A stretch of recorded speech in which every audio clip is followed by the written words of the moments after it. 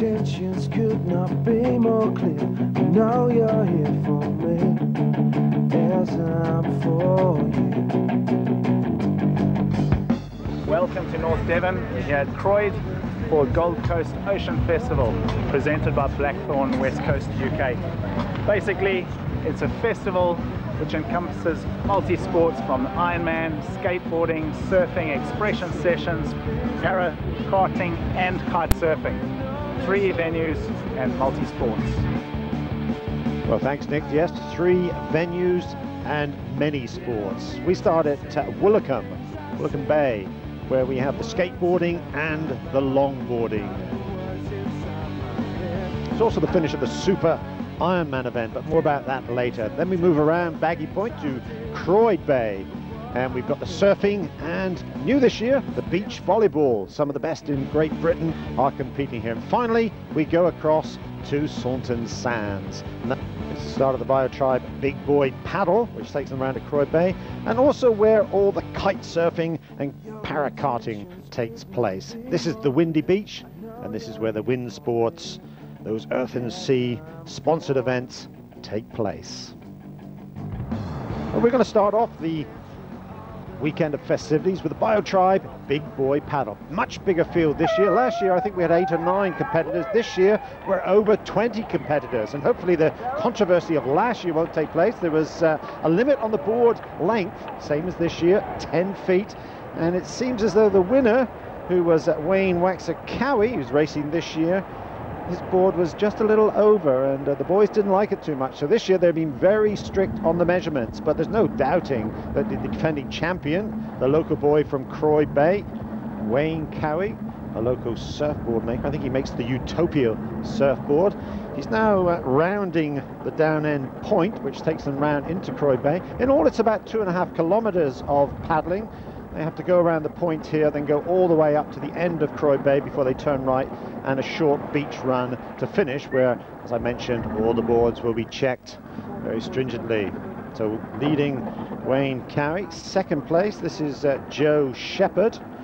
I didn't mention there's something like 250 quid up for grabs for the winner, £100 for second and 75 for third. And in third place at the moment, I think it's James Yeo here.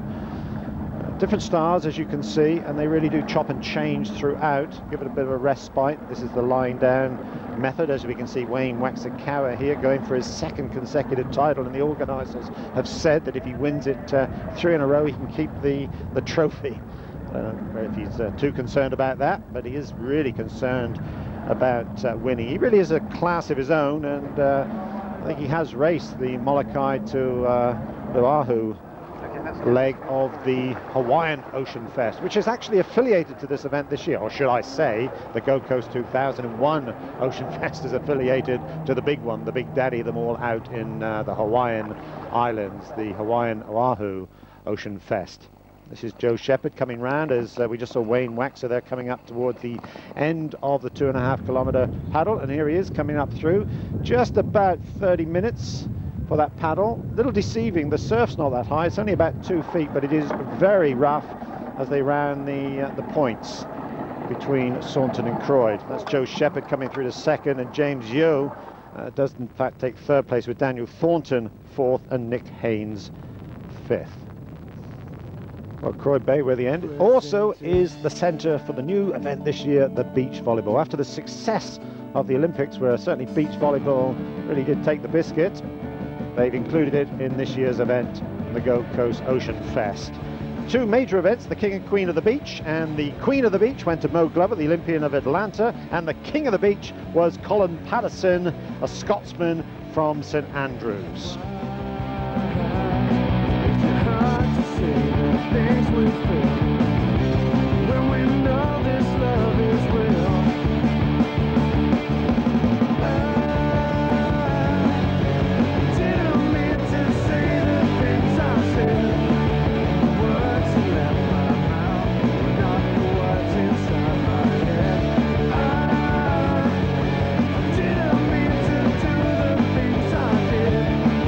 Attention now turns to Westward Ho for the start of the Super Ironman event, and that's coming up next. No, Danny, the core event of the weekend is the Super Ironman, and Nick Williams is down near the start with the organiser, Sean Latham. GoldCoast Oceanfest premier event for the weekend is the Super Ironman event. Nick Thorne, last year's champion. Sean, for today's event, who's going to take it out? Do you think Nick's going to clinch it? I think Nick's the man. Most people's money is on the guy, although we've got strong contenders by guys like Andy Biden and Glenn Eldridge. These guys are going to be challenging the main man, Tricky as he's known, and we're really proud that Blackthorn have come on board this time to sponsor our premier event, the Super Ironman. Well, it is the premier event, and it's also the toughest event. These are tough competitors. And this year, we've got some 20 competitors, including 2 women, who set off before the men some 20 minutes earlier. So they're just walking down. Originally, it was going to be in a Le Mans start here at Westward Ho, but they decided because of the surf, the very rough conditions, that they're actually going to get them in the water first for safety. So they're away.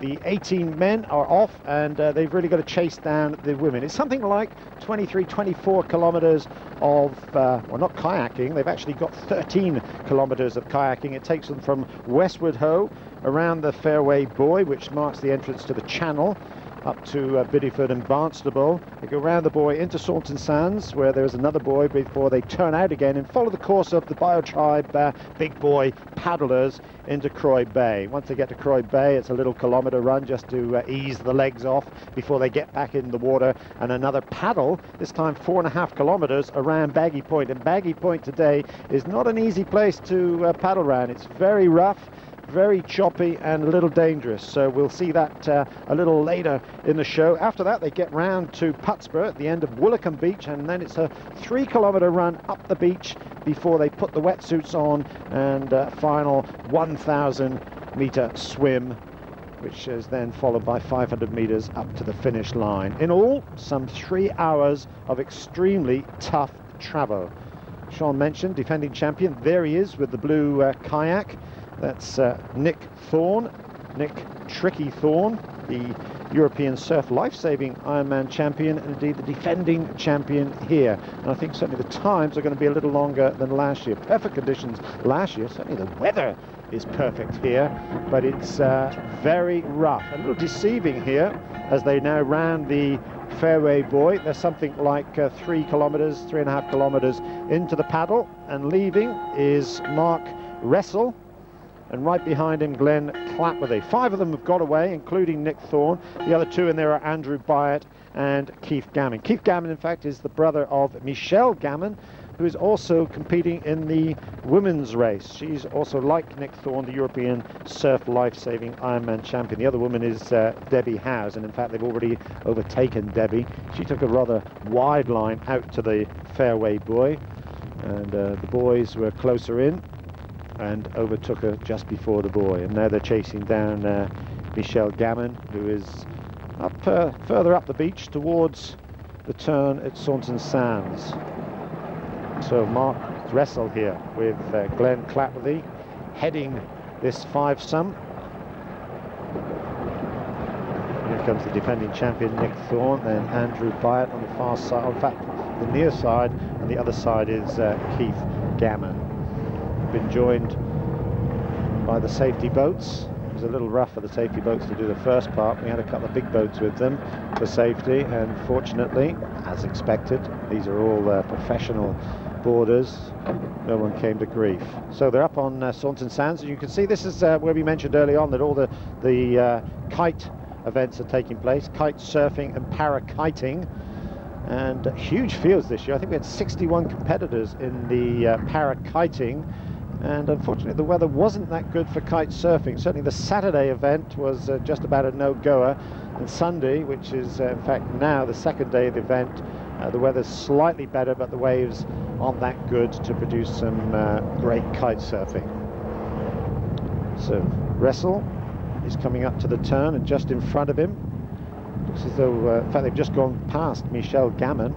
This is the inward buoy where they turn around and bang out left towards Downward Point and round into Croyde Bay. So Wressel and Clapworthy have got away a little bit, and in third position the lead woman Michelle Gammon, and then it's the likes of Andrew Byatt, Keith Gammon, and the defending champion Nick Tricky Thorne. But Keith Gammon there, he's the world surf swim champion, so we do have some pedigree in here. Glenn Eldridge, who Sean Latham mentioned, was racing, but he's just been selected for Great Britain in kayaking next weekend, decided to miss the event. So that's a miss for the event, but good for Glenn that he's got national honours.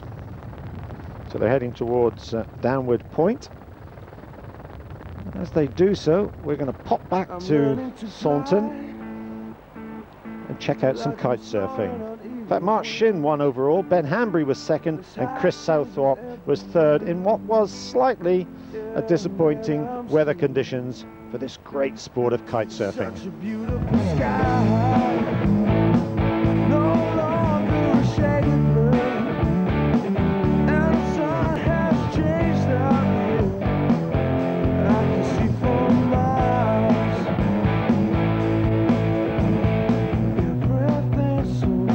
Well, as the kite surfers take off, we're going to take off for a short break. When we come back, check out the parakarting.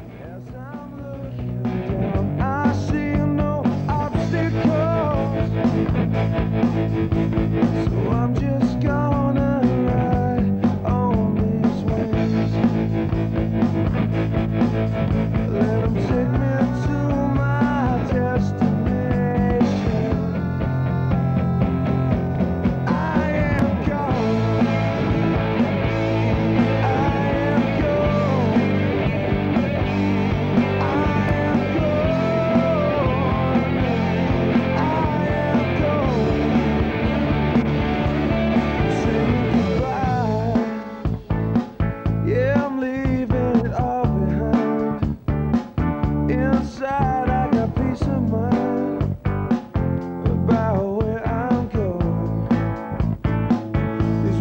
taking me higher.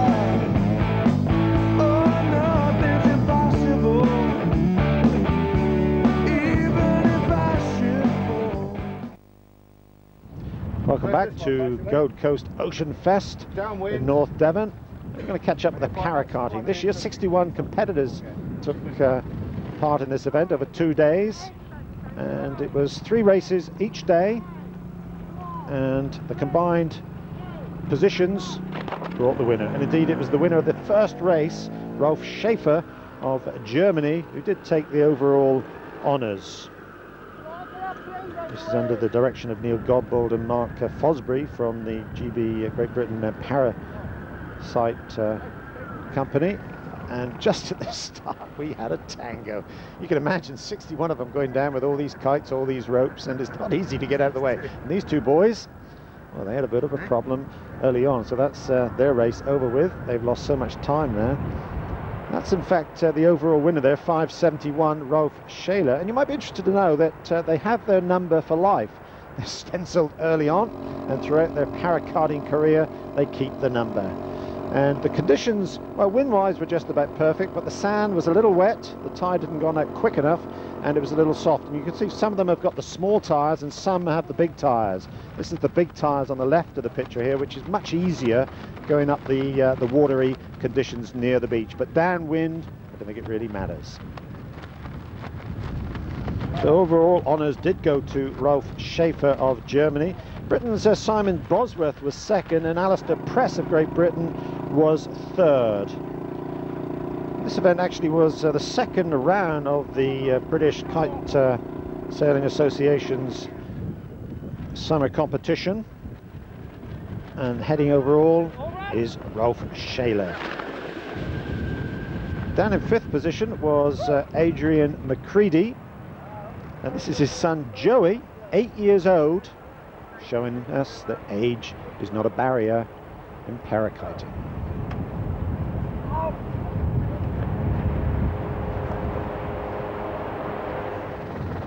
Well, back to the main action now. The Blackthorn Super Ironman and the 2 leaders, Mark Russell and Glenn Clapworthy, are now around the downward point, coming into Croyde Bay. They go parallel to the bay, turn in sharp right around the turn buoy, then jump off their kayaks, have a short run up and down the beach, which is only about 1 kilometre before they pick up their paddles, the paddleboards. You can just see them there in the far distance, all lined up, ready to go. And if you thought this was a bit of rough and tough, you wait till you see the paddling, because it is extremely lumpy and bumpy as they go around Baggy Point, which is the point between Croyde Bay, Putsborough and Woolacombe. So this is Wrestle off the board first. It's taken them something like an hour and a half to get round here. Clapworthy was second. This is Andrew Byatt going around in third position, and right behind him Keith Gammon. Nick Thorne, tricky, is just a bit off the pace, and right behind him in fact is Michel Gammon. So the leaders now, Wrestle and Clapworthy, running up the beach, and indeed Clapworthy has gone past Wrestle. This is the lead woman. This is Michel Gammon coming into the beach, trying to get a bit of a ride off the surf, but I did tell you the surf is pretty low. It's pretty mediocre.